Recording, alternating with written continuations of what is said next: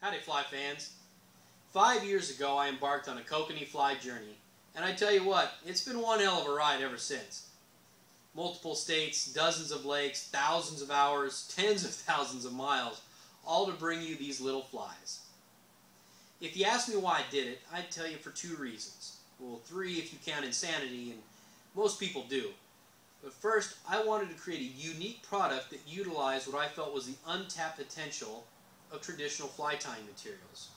And second, I just wanted to make something that could earn its rightful place in your tackle box. I wanted to join this amazing fishery. These past 2 years I've experienced some success, and it's thanks to you, my customers. Thanks to you, I sold 2,700 flies this summer. Thanks to you, I got to get swept up in the kokanee and sockeye madness and watch the reports and pictures pour in. In return, and as a thank you to my customers, there is something I have done and will continue to do. I never stop trying. I never stop learning new patterns and techniques, and I never stop seeking new materials and new knowledge. Every fly I tie is the best one I've ever made.